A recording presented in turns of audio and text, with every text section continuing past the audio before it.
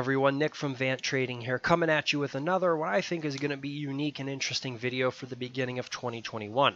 Today I'm going to be analyzing some of what we think are going to be some of the top stocks and sectors in this year. I mean, there's a lot of question, are we reopening? What are the value plays out there? Is energy going to rebound? Is Biden going to be pushing up weed stocks? What are the sectors that we should be thinking about? And I want to get you kind of critically thinking here about where you could be parking your money to really get some of the best return and best bang for your buck. I think there's going to be a lot of money to be made this year, especially in some of the reopening plays. There's a lot of good value out there right now. And so I'm going to talk about what we think are some of the top stocks and sectors, what we think are some of the traps that you need to look out for, and I'm going to be talking about what I think are some interesting, unique plays that I think a lot of people aren't thinking about at least enough. So look, if you think that any of this is in this video is helpful or has at least made you think, maybe baked your noodle a little bit, drop a like on this video, gives me a little pat on the back, and be sure to subscribe to our YouTube so you can get any kind of alerts whenever a new video posts. I know we've got a lot of videos planned coming down the pipeline. We're trying to get this stuff churned out as fast as possible, and a lot of the stocks I'm going to be talking about here today are going to be from a longer term kind of almost investment standpoint. If you want to know what our day trading and kind of our swing momentum trading stocks are, we're here every day, Monday through Friday at 1 p.m. Eastern with our podcast, and we talk about that ad nauseum on those shows. So I kind of want to stray away from that stuff for this, and I want to be talking about more value and longer term plays. So first things first, let's dive on into it. I want you to remember that, look, this is not an exhaustive, I am buying this, and this list. This is not a list of all of my holdings going into this year. This is just really me trying to help you see how one might find unique opportunities in the marketplace. I want you to start thinking critically. I want you to start thinking, oh, so, he thinks that this sector is going to be well because of this, and this. That's an interesting thought. Maybe I'll kind of take that and apply it here. That's where I'm trying to really get your mind going. Now, this is not a cookie cutter list for everyone and every trader out there. We all obviously have different trading strategies, time horizons, risk appetites, our desired return, how much money you have. So a lot of this changes for everyone, but this is really to help kind of get you to understand how a hedge fund might start deciding on what they want to park their portfolio into this year. And like I said, I'm doing this to try to get you into the right mindset going into this year. There's going to be a lot of money to be made this year in investing, in day trading, and in value plays, and I think there's going to be a lot of opportunity. And as always, I want to remind you, no one knows where the market is going to go. No one, not me, not you, not the talking heads on CNBC. I don't care what they say. No one knows where it's going to be. The trick is to build a plan, and to build a plan that gives you an edge. And then once you build that plan, you must follow that plan. If you don't follow your own plan, if you ignore your stops, ignore your entries and your targets, then your plan is shit because you don't follow it. Now, that's kind of the boiled down to a nutshell. What we are as traders and investors is to do your due diligence, build a thesis, give yourself an edge, and then execute on that thesis. And if you're wrong, you examine why and you adjust accordingly. Now, this is just kind of what we're talking about. Now let's dive on into it. And before I talk about specific stocks and sectors, this is what you need to be thinking about this year, because unlike this year, where after the market bottomed out in March, you really had a lot of easy, frankly, opportunity on making money. Everything was so cheap, you really just had to buy 90% of the stocks and you would have made money, especially if you bought Apple. Apple always went up. Tesla always goes up. Netflix, Microsoft, whatever. Now, we think that you're going to have to be a little more smarter in where you park your money. I think diversification is going to be key this year. I think that you can make a lot of money if you decide on putting your money in different places, especially long term. I think you can protect yourself very nicely and get some nice reward. Now, it's going to be a tough decision for some people. Are we still in a stock picker's market? Should I be buying a lot of ETFs? That's kind of what my grandfather does, isn't it? Look, I think you actually can be doing both very nicely here. I think in some sectors, it's going to be smarter to pick those stocks, find those value plays, find the companies that are more strategically placed going into this year. And in other sectors, it might be a little too risky or not worth doing some of that. And I think you'll get better, broader, more diversified gains if you get some of the ETF or larger holdings. Something to keep in mind for sure. Now, if you have a sector you like, maybe you like the financials, maybe you want to start looking into the sector, you as a trader, as an investor, need to start thinking about, well, what is important to me? Do I like the earnings growth? Do I want to know who has best position to grow this year? What about companies that are trading at their lowest PE, price to earnings ratio, compared to the rest of the sector? Or is there some other factor that I'm talking about? Now, as I go through these stocks, which I'm about to start doing in a moment, I'm going to be using a couple bits of pieces here just to compare things to. I'm going to be talking about some of their PE ratios. I'm just going to be doing that so that you have a point of comparison and see some things that I'm looking at, especially with the S&P 500 in the larger market trading at such a generally overvalued PE ratio. Using something like that to compare can help you find some value plays. I did not pour through hours and hours and hours of balance sheets, income statements, financials on a lot of these. I did as much due diligence, as I would, and I've got a lot of interesting insight. And so, without further ado, let's dive on into it, and let's take a look at some of the top sectors and stocks that we are watching. And we're just going to kick it off, and we're going to kick it off with an ETF in a sector as a whole, the consumer discretionary sector. Now, the ETF, which I have above me, is XLY. This is non-essential goods and services. Think appliances, cars, entertainment. There's a lot of stuff like that. It's mostly non-essential. There are some other, I would almost consider essential companies in here, but the top holdings within this ETF in particular, you've got Home Depot, Nike, McDonald's, Starbucks, Lowe's, Target. So you've got a lot of that retail in there, a lot of that core retail, but you also have some reopening plays, Booking.com, Marriott, Ford. So you've got actually a lot of plays that you could also possibly diversify within this reopening. So if you think the stock market or the economy is going to be reopening, you think that these, as stimulus comes in, we think spending is going to continue to be bolstered as more stimulus and as more money comes in to the American pocketbooks and their pockets. That's been kind of what's been going on in the past, and that's what we expect to continue. We expect employment to come down as people start to get more income. They will continue to spend. And so we think consumer discretionary, yes, it's already recovered a lot this year. We think it could still be a very good year for it. Now, if you don't want to play this ETF because it's a little too pricey for your blood, then you could start looking at some of those specific holdings within the ETF. Find maybe some of the reopening plays, get some Marriott, get some Ford, maybe get a little Booking, and then you can also balance it out with some core retail like Target, Nike, Home Depot, or Amazon. Those are just some of the plays within the consumer discretionary sector. Another one, the industrial sector. We think this is going to be a very good Biden play. The Biden infrastructure bill is already something that's been talked about and mentioned.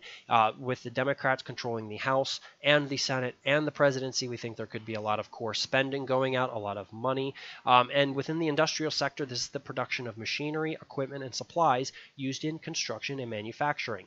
And this sector, which this is the ETF above us, XLI, has just finally regained its pre-pandemic levels. We are not, flying off the shelf yet, and we think that this could be a very lucrative year for it. Some of the top holdings in this sector include Caterpillar, GE, Deere, FedEx, Honeywell, Boeing, Raytheon. You've got a lot of different companies out here, a lot of diversified companies. So again, you can just go with a general ETF, or you could pick and choose and start looking at some of the top leading sectors, maybe some of the companies that you think are undervalued in this sector. But I think industrial is going to do really well with the Biden presidency.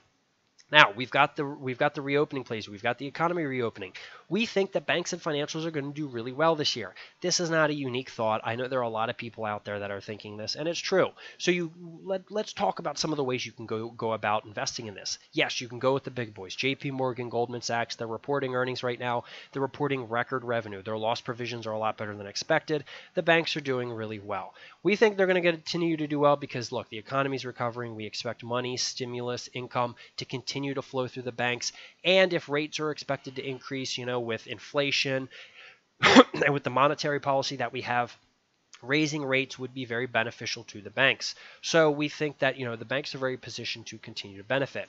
And a strong market in 2021 could lead to trading floor success in the banks. Now, if you haven't seen it, I am posting a video on our stock market thoughts going into 2021 and whether we think that, the market's going to do really well, what we think are some of the factors to watch. Because if the stock market does really well this year, we saw the banks have good trading floor success in the summer of 2020, that could continue to bolster their income.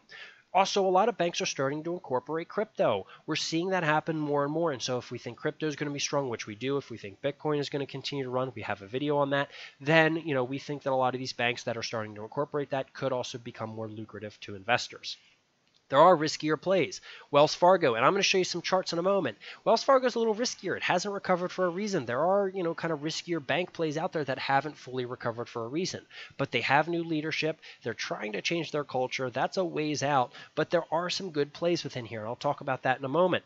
Regional banks. I don't think enough people talk about regional banks. I think that there are, plays other than JP Morgan and Goldman Sachs that you can be looking at. And I think that, some of these guys are well positioned with good operating margin, good potential potential growth in EPS, and I think that some of these are going to be really lucrative. I'll talk about them in a moment. And finally, if you don't want to pick banks and you just think the sector as a whole is going to do well, you could always just play the ETF XLF, and I think you could get some good return there. Let's take a look at some of the charts. JP Morgan here. Look, obviously starting to pop, has had a very strong 2021. Look at that nice little run we've had, going from 125 to 142 so far. They just posted earnings. Voila, right here. That's this little symbol right here. And they posted record revenue. So we're seeing very good revenue come in with these banks, and we're not even reopened yet. So you do have good potential here on some of these big boy banks. Yes, they are already starting to pop, but they're already positioned to continue to go. I mentioned Wells Fargo. We have a trader that pops in our chat from time to time, talks to us on Twitter and on YouTube. I believe it was Bravo Mo, who actually has been holding Wells Fargo pretty low here from, I believe, like 21, 22. Very interesting entries, and I think that was a really good play, and he's clearly well positioned right now to play around with this position a little bit. Wells Fargo has new leadership, they're trying to change that culture and change that internals. Yes, they don't have a trading floor. They're kind of the bastard company within the financial sector right now, but if you think that this is a turnaround story, this could be something that you could still get for cheap. Let's talk about some of those regional banks that I mentioned. And these are not the three that I think you should buy, but these are just some examples and trying to get your noodle moving a little bit here. First of all, FitB, Fifth Third Bancorp. Now, they have good expected growth this year, good financials. They have very good operating margin. Overall, these companies right now are positioned to have very good growth potential this year. Some of these have already recovered their pre-pandemic levels. That's fine, especially with the reopening still yet to occur. I think there's more room for growth. A lot of these do pay dividends, a little extra money in your back pocket, a little more growth potential, and we're already off to a good start in 2021. I think you could get some good potential here. Another one, Citizens Financial Group, just recovering its pre-pandemic levels, good strong price action. Look at this nice healthy price action since the bottoming in March. Good dividend. A lot of these are positioned nicely. You can find your own. And the last one I'll talk about is Trust Financial Group Corporation. This one still quite hasn't regained pre-pandemic levels, but good, strong price action. I believe this is a merger between SunTrust and BB&T. Not 100% positive, but there is some more interesting stuff on the back end of this one. I think you can get a lot of unsung potential with some of these regional banks. So see which ones you think are healthier, which ones that you think are undervalued, which ones you think have a lot of room to go, and I think you have some good potential here. Now, let's talk about a reopening play. This is a reopening play that some people are already talking about. Some people might see this and go, oh, God, that's hotels. Yes, I think that there is some good potential in here. Let me give you a couple options, and then we'll show you some charts. RHP, this is a hotel, resort, and entertainment company, one of the top in the sectors, and some that we're already starting to see recover. WH, I really like this company. They're one of the largest hotel franchisors out there. They own like Super 8 and like Motel 6 and all those guys. They own a lot of those, which I think is going to benefit from increased business travel. I think that's where a lot of these will start to pick up. Or if you just want some of these resorts, some of the larger companies and corporations, I've seen a lot of people talk favorably about Hilton. They cut a lot of fat this year, cutting around 30% of their overhead costs, really cutting down on the fat. I think they're positioned pretty nicely. Obviously, some of their nicer resorts might take longer on the reopening to actually recover, but they are some of the better ones. If you don't want to play an actual hotel, I don't blame you necessarily. There are good REIT options. I think there's a lot of interesting kind of more larger bundle options like HST. They have 80 hotels and partners. Their revenue has taken a very large hit naturally. I mean, no surprise there, but they have over $2 billion in cash, no debt maturing before 2023. I think you've still got a lot of room to recover before they reclaim their pre-pandemic levels, and I think you could get them for cheap. I think there could be better REIT options out there, but this is just another alternative if you don't really want to invest in Hilton or like some of those other chains out there. This is some of the examples I was talking about. There's RHP. Nice strong price action. We actually got a nice pop in November after that kind of first vaccine news, and we've kind of seen that growth start since then. So you've got good, healthy price action, and we'd like to see earnings start to turn around. WH, this is the one I was talking about. We're just starting to get those pre-pandemic levels, a lot stronger compared to the industry. They've got a dividend they pay. It's small, but it's something that's there. I think this one is a very much stronger company, and this one will definitely benefit from reopening. I really like this one personally.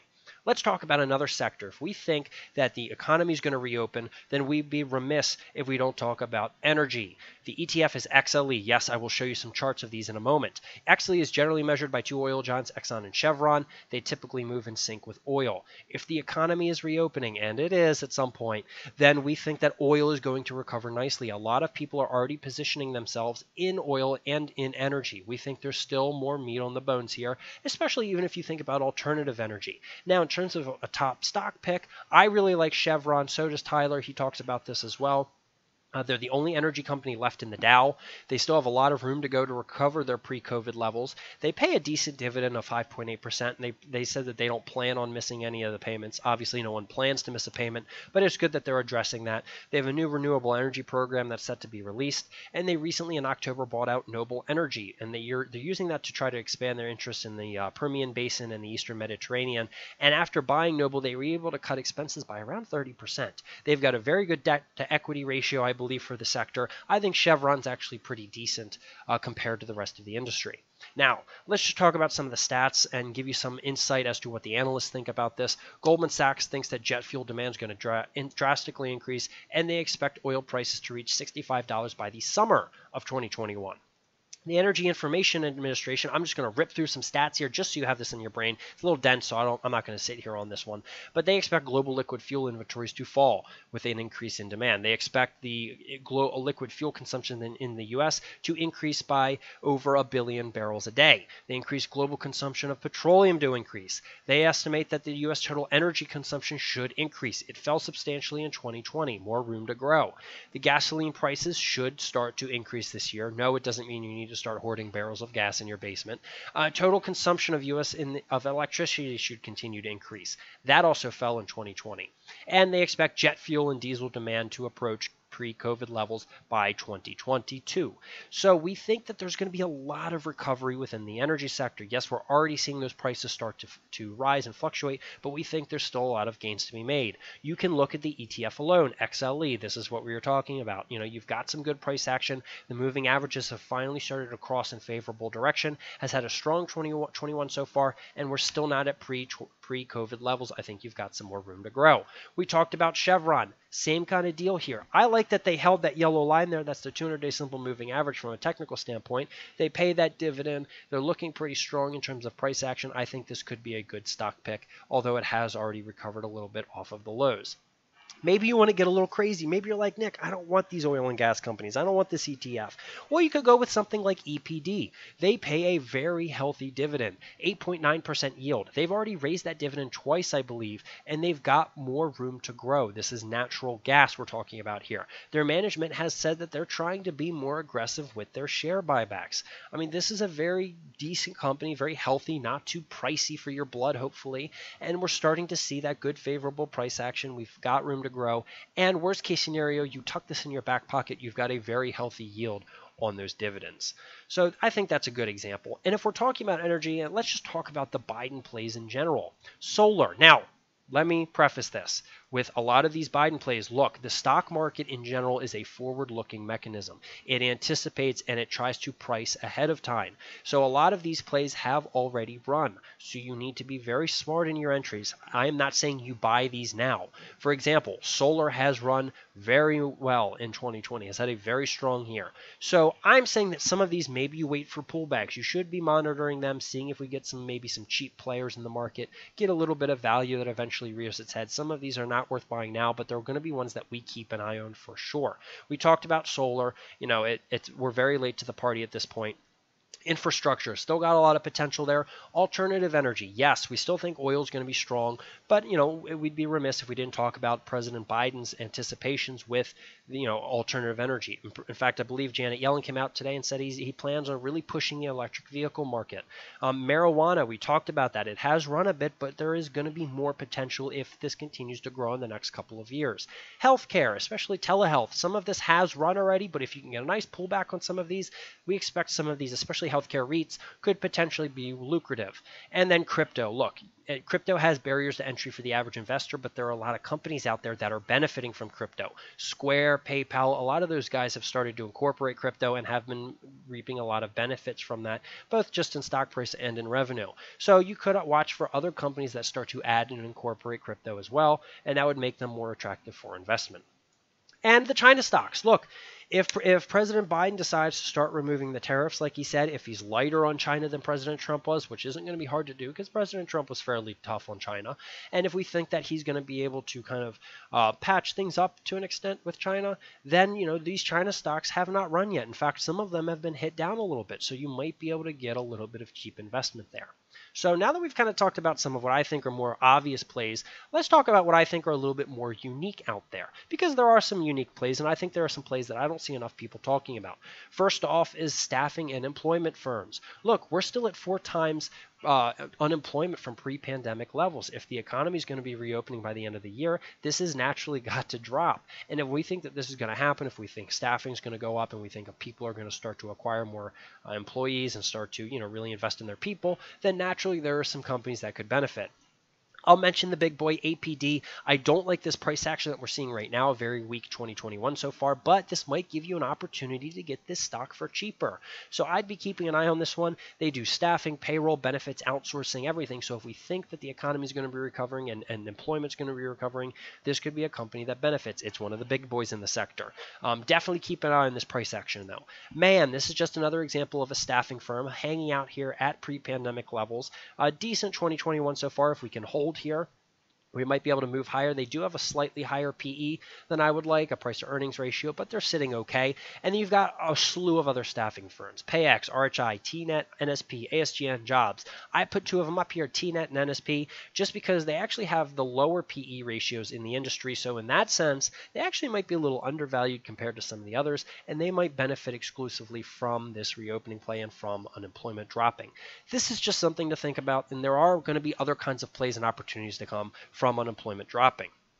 Retail REITs. Now, there is going to be some risk in here. There is going to be some plays that you need to do your due diligence on, but I think there's going to be a lot of opportunity. And I want to start us off, because I've talked about marijuana already, with marijuana REITs. I don't think enough people think about this. Yes, it's had a pretty strong year already, so that's a little dissuading to me, but they pay a decent dividend. We think marijuana is going to be a very strong growing sector in the next 4 to 5 years. And so I think if that's going to be the case, a marijuana REIT like IIPR, they own a lot of the marijuana growing and processing facilities. They own a lot of the land and they lease some of it out. And I think if those are going to increase in value and increase in scope, then I think that these REITs could be a pretty interesting and unique play.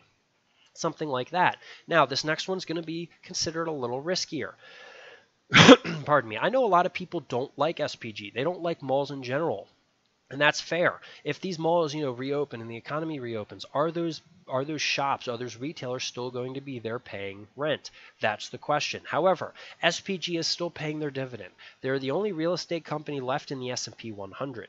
They have some of the most valuable shopping center properties in the country. We're talking Las Vegas, we're talking New York, Mall of America, things like that.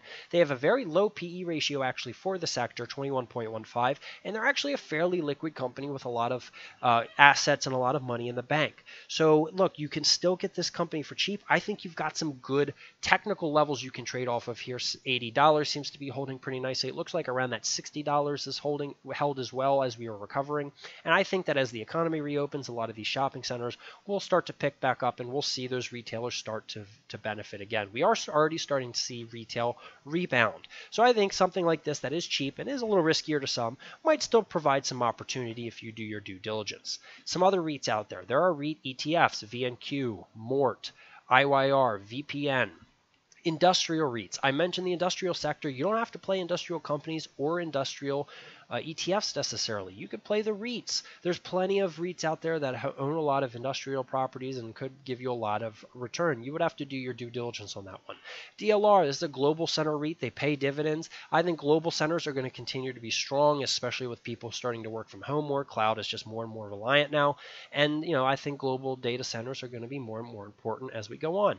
If you think that there are going to be some areas, think about student housing. Think about colleges in general. Colleges suffered dramatically in this year. A lot of students students did learned from home. If you think that these are going to rebound, then naturally you might want to think about something like a student housing REIT. ACC is one of those. It's just an example.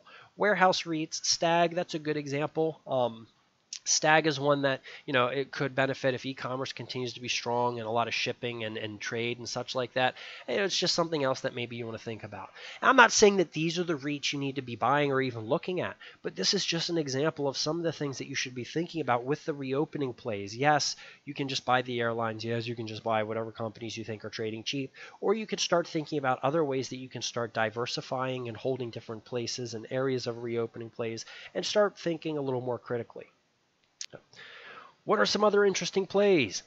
Well, this is going to be an interesting one, and I haven't done super due diligence on this one, keep in mind, but I tried to be a little unique with this one. Cisco. So look, there's going to be a huge 5G rollout this year. You're having AT&T, Verizon, Google, all of these companies are rolling out 5G. Cisco is probably going to benefit from it nicely. You do have a nice little gap fill potential there in the middle if you're talking about that. They do have a dividend. They're trading at a low PE ratio compared to the industry, 18.44. That's not bad. That's something that I do like to see. So that could be something worth watching for sure, is that Cisco, we are still lower than pre-pandemic levels. If we can see a nice baselining here, you might be able to get at a nice cheap value, get some recovery. I think it could be a good year for Cisco. Disney, we talk about this a lot. I just wanted to include it. It's a good reopening play. It's a good entertainment powerhouse. They're one of the only top reopening plays, I think, of the top 20 companies in the S&P 500.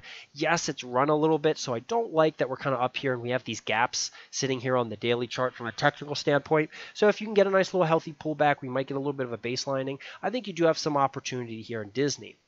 Let's look at another one. Woof. This is Petco. Petco just IPO'd. Now, there's going to be a little bit of interesting stuff here. So the real thought is that Chewy, CHWI, has gone absolutely bananas this year. And for good reason. They've made a lot of money. It's a good online retail. Do you think retail's coming back? Do you think companies like Petco are going to continue to benefit from that? Now, if you look at a comparison of income and revenue to market cap, this is a very good value play compared to Chewy. Chewy currently has a market cap of 44.6 billion.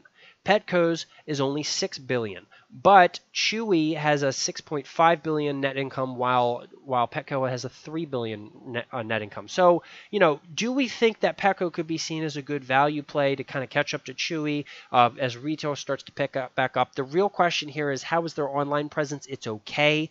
I think this is a place where they could really grow, and if they do decide to kind of up that online presence, if they do decide to maybe not compete with Chewy, because I don't think they have the infrastructure for that, but if they do decide to at least really establish themselves as an ease of access and ease of buying from, I think Petco could be a good buying point. We'll just have to wait and see how this stock decides to trade over the next couple of days. I want to wait and see if this decides to sell off first, or if it sets up a nice baseline opportunity for us here. Another one. Tyson Foods. This is an interesting one because, people were really worried about Tyson Foods during the pandemic. They thought there were going to be meat shortages and we're going to run out of all this food. This isn't a sexy play. Let me just kind of preface that. This play right here isn't going to be sexy, but they've raised their dividends. They survived the pandemic a lot better than expected. They've got pretty decent debt levels. I think this is going to be a good long-term investment. I don't think this is a fast mover play. I think, we obviously still have a lot of room to recover from those pre-pandemic levels, but as restaurants start to open back up, as the reopening plays start to come, I think Tyson is someone who will start to benefit. They clearly weathered this storm a lot better than I was expecting them to. They've really managed to trim the fat within the company, no pun intended, and I think that, we've got some nice baseline support levels in there around 55. You got some levels to work off of, and I think you could still get this company for cheap.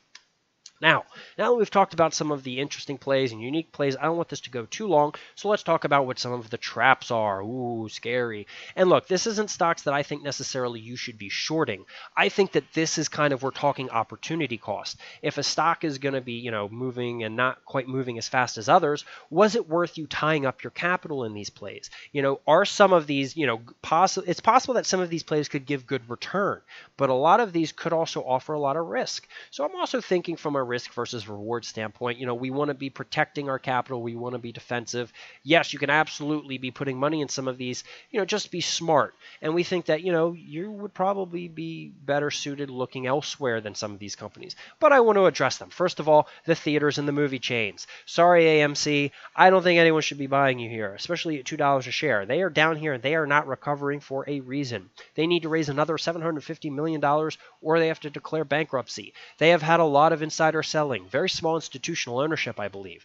Terrible, terrible earnings, very high debt, no sign of recovery. I've got friends and family that go to the movies right now. They're the only ones sitting in there right now. Their quick ratio is terrible. That means that their ability to use their near cash and their quick assets to pay and retire their current liabilities is terrible. They are very illiquid and they're very debt heavy. So I don't see a lot of these movie chains surviving. Some of them might survive. I hope some of them survive. I like the movies, but this is not a sector you should be tying your capital up in anytime soon, in my opinion.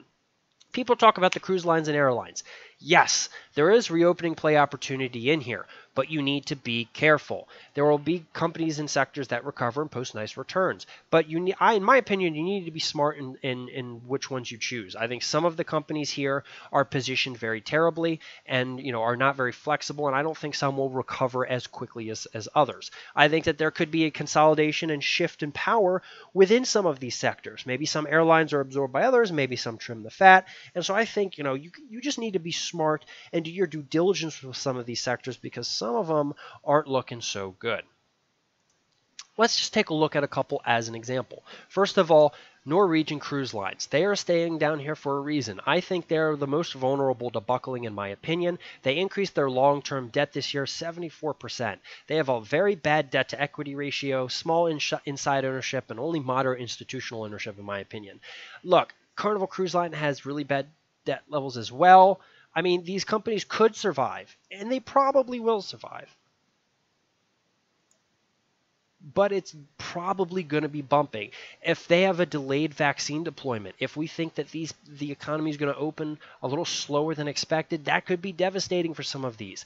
It's going to be hard for me to weigh in on which cruise line I think is better. I wouldn't be tying my capital up in cruise lines. It's just not appealing to me. But, some of these could be good reopening plays. If you know which ones you think are better positioned in the industry and you think will recover quickly, then I think you could do something well there.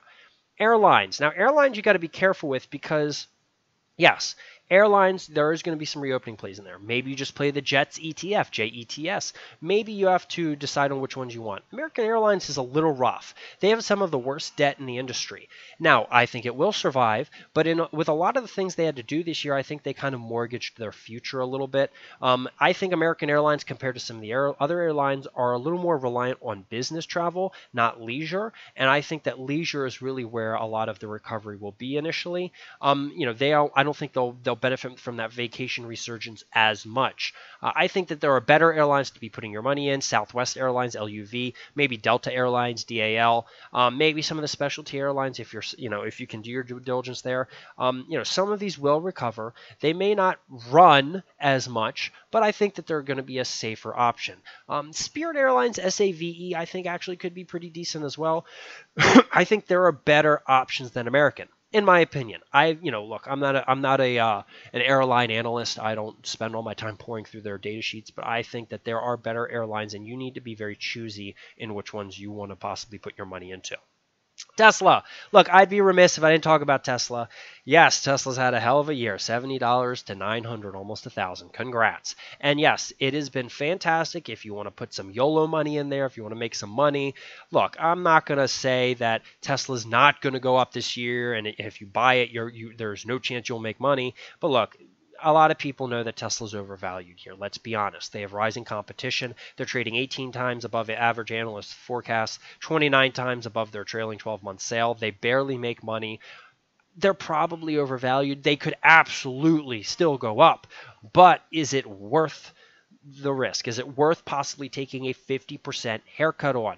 Now, if we can get a pullback, get some cheaper pricing in here, maybe, who knows? Or you could just YOLO it. Sometimes it's fun to put a little bit of money in some options and gamble a little bit. As long as you're smart and you understand what you're doing and you know your exits. Yes, there is still opportunity here. I just don't think it's worth it after a year like this.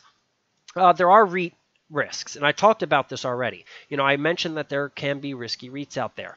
Rent collections could evaporate.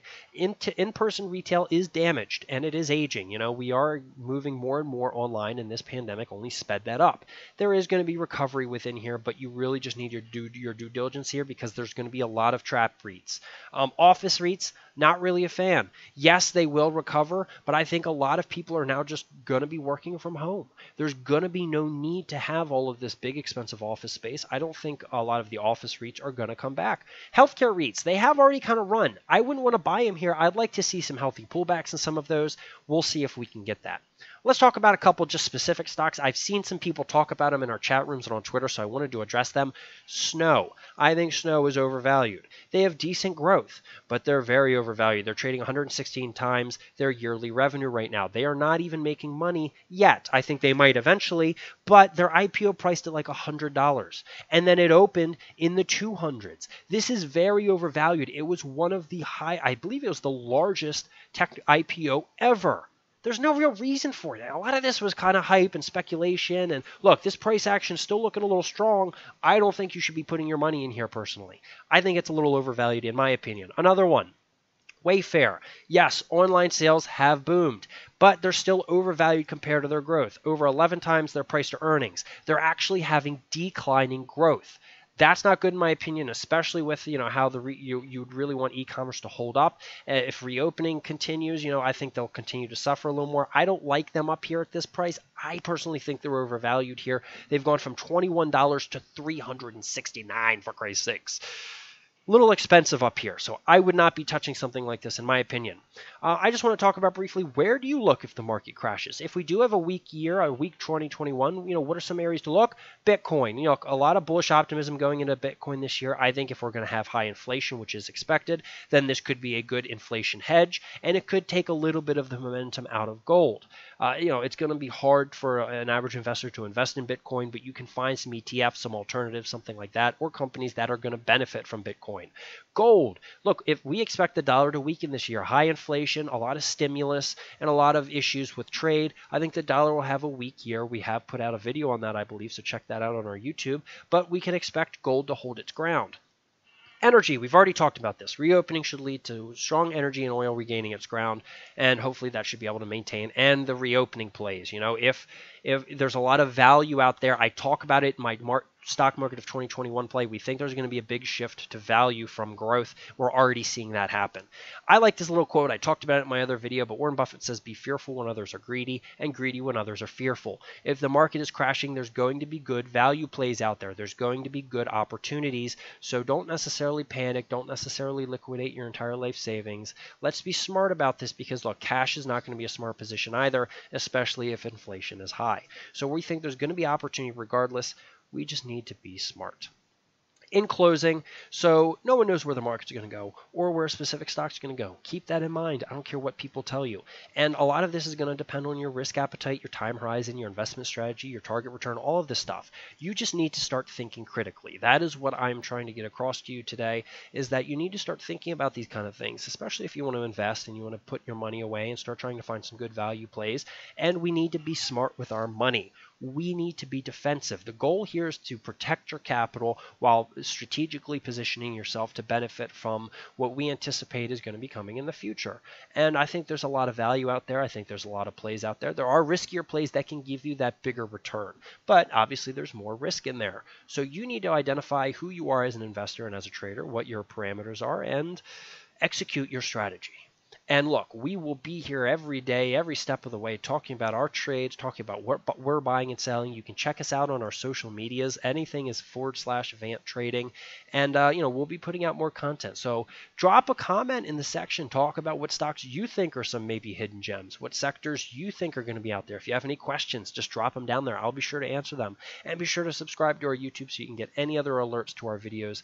This was Nick from Vant Trading. I really appreciate you tuning in. And as always, safe trading.